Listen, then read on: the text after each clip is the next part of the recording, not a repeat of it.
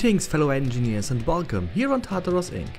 This time on the third episode of my small trip gone large guide, we will focus on roughly setting up the interior and wiring everything up we need. Also I want to install the first moving part, the back ramp. But before we start, be sure to check out the prior episodes of this guide if you haven't done until now. Links are in the description. Now, some of you might ask themselves now, why the heck I'm focusing on the interior now, even though we haven't really done anything on the exterior? Well, reason for that is simple. If you do the interior first, you can wrap the exterior nicely around it and calculate the size and space needed for the ship more easily. So, on this ship I only want to have an oxygen system and a storage compartment for weapons and stuff.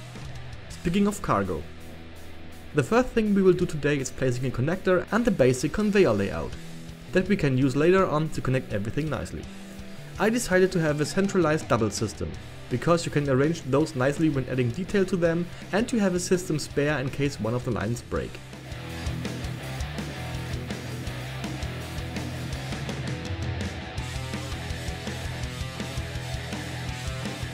Now that we have those done, we set up our oxygen system, which contains of an oxygen generator, 1 or 2 storage tanks and of course one or multiple vents. Connecting everything to the main conveyor hub, and this is done.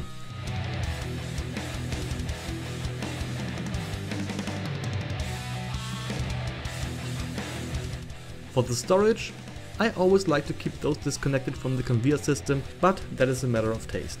So we have 3 crew members, that means we need 3 small cargo containers. Also a sloped LCD per container to put the name of the crew member on it. Now close everything up and this is done. Now for the last part of today, the back ramp. For this I looked in a blueprint, which is the line of hinges. I also uploaded this one to the workshop some time ago. Links for this is in the description. Cutting those into the desired segments can be a little tricky, so I recommend attaching some landing gears and locking them to a solid surface before making the cut. If it doesn't work for the first time, try to disable the torque on the blueprint or stuff like that. Anyways, I want the ramp to be as small as possible, which in this case is 3 blocks wide. So cut off the 3-row segment and paste it onto the desired position.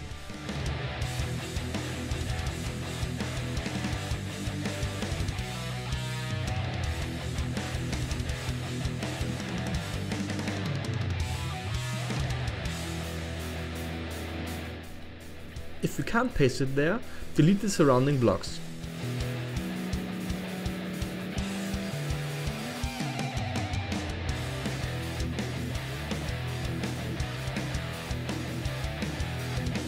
Now that we have pasted it onto the ship, go into the control panel of your ship, find the group, save it with another name and delete the original group. That makes reusing the hinge blueprint easier the next time. Okay, now let's set the values. The only important thing to consider is the torque. Don't crank it up to max, because if you do, the hinge won't stop at the set maximum degree. Alright, now let's set the upper and lower limit. Try around a little bit, until the ramp is at a degree you like when it's opened or closed.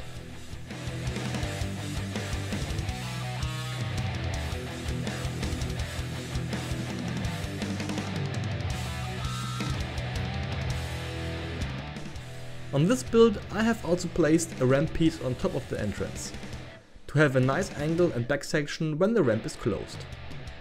Also I have included the groups for the upper and lower ramp part into a timer block, set the groups to reverse and the timer block itself to trigger now.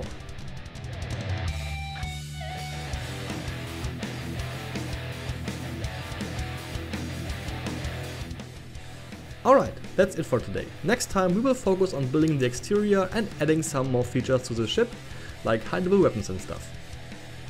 And if you like this video, don't forget to slap that like button hard and check out all the links in the description. I hope to see you all next time, and as always, keep on engineering and cheers!